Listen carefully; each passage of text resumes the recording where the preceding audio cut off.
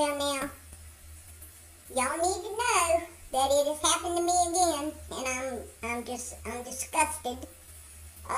Ended up back at the vet again this past week, and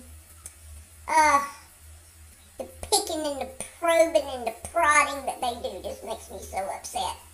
However, Dr. Megan, she's my new vet, and she said that I look like I'm 5 years old. Well, let me tell you something, y'all. I'm 10 and a half years old, and look at me. I look like a movie star. I just love myself so much, and I am so cute.